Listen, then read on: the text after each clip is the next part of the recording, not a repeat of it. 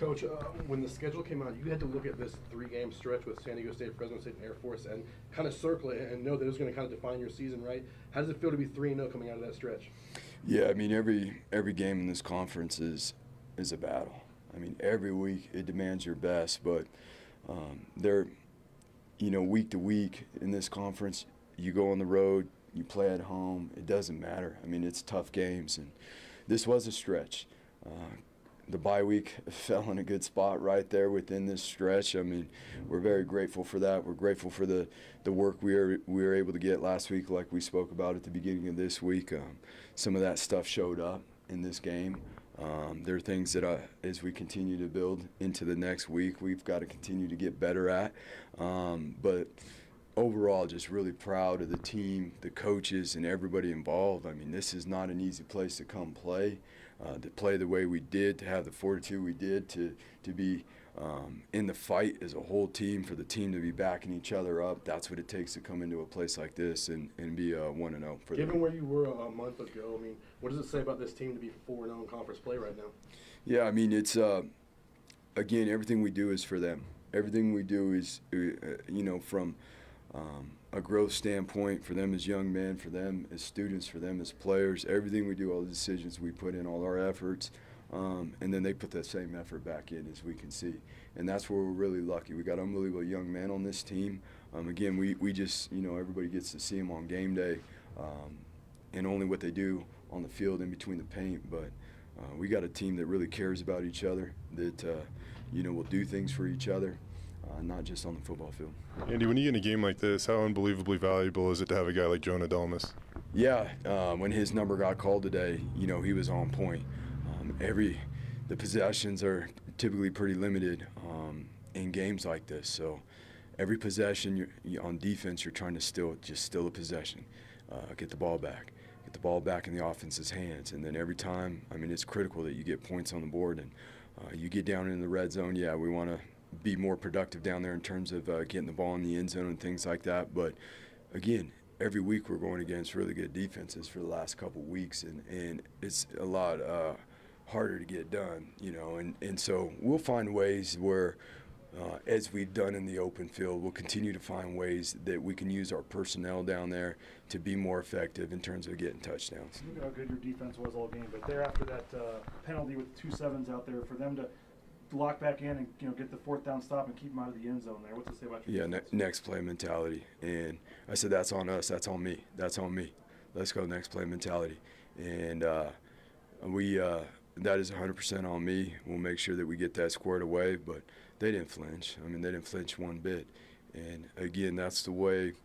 Each and every week, there's a lot that goes into it in the preparation, so that you can cut it loose and play off your instincts. And there was a lot of work that went into this week for that defense. Again, not just on the field, but film study. It's not just this week either. It's, it's spring ball, it's summertime, it's fall camp, and then you get into the season and you see the new things they're doing that's not even triple option, that then you've got to prepare for within the week. So you got to always have your base down of what you're going to do, so that you can adjust throughout the week of what they're actually doing, that year. At what point did you know George wasn't going to be able to play tonight? Next question. You mentioned the defense. I mean, in the first quarter, I think it was 12 plays, -4 yards or something. Yeah. Sometimes, usually, they get off to a fast start. I think they're one of the best first quarter teams in the country. I mean, what does it say that they get off to the fast start on defense and get the lead? Well, BJ, that was a huge emphasis. We didn't do that last year, right? We didn't start fast enough in the first quarter, and this team you cannot get behind schedule on. And that was the biggest emphasis. The speed of the game, right? We always say how much faster it is from practice. You try to simulate the best we can.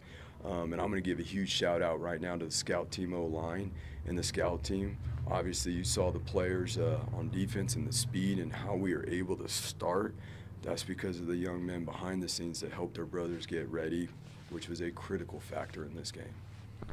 I mean, with no George, and it looked like Ashton was gone in the second half. Yeah. I mean, how much were you guys there tested at running back? And I mean, we saw Caden Dudley get a carry there. Next man up. We've been getting them ready, and it's football, so things come up. In the upcoming weeks, we'll hopefully be back to full strength here pretty soon. But it's an opportunity. These guys train year-round. They practice, they lift, and all that.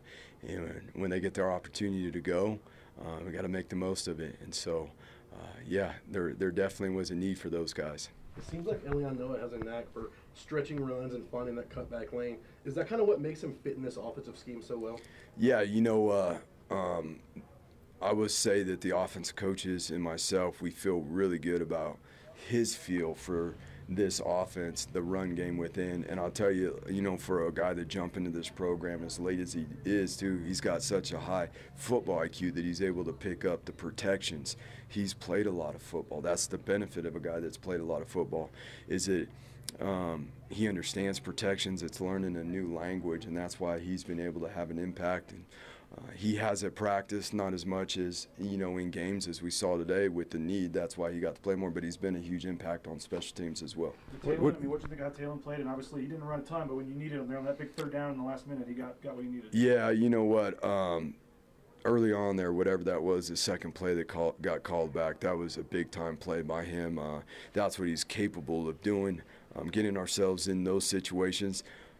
Defenses, we got really good defensive coaches in this league. We got really good defensive players. They're not just going to let Taylor pull the ball and run. Like it is a lot of work to create those opportunities for Taylor, but when obviously it opens up other things. Some of the things that we worked on in the bye week, you know, in the pass game, we saw him be more free in the passing game, letting it rip. There were some. You know, even on the drive there that ended up with the interception, those were two really good plays back to back. The guy from Air Force just made a really good tackle, you know, on Steph and knocked the ball out. But those were two really, really good plays that show, you know, his progress and where we got to keep going. You guys emphasized eyes so much coming into this game. I mean, how do you think your defense played with their eyes? Yeah, I mean, the discipline it takes to not only react when the play starts, but they're moving their formations a lot more this year. They are lining up in a lot more formations. So even within that, seeing all these different personnels, I mean, there's extra tackles in the game. There's tight ends. There's two backs in the game, moving in and out. So it's getting the personnel, it's seeing formations, and then when that ball snapped, you got to be elite with your eyes, and you got to be committed to doing your job over and over again for the sake of the defense, and the guys did an unbelievable job with that today. How excited are you guys to get home? Back-to-back home games now. We're gonna need to get back and get some rest tomorrow. Again, this was a really, really physical game, and we're going to enjoy what we accomplished tonight, and then we're going to need to get our guys some good rest, and then get ready to get ourselves prepared for the next opportunity. But we're going to enjoy this thing tonight because it's not easy to come here and do what we did tonight. I'm very proud of the team, very proud of the coaches, and this is something we can continue to build off of. Thank you, guys.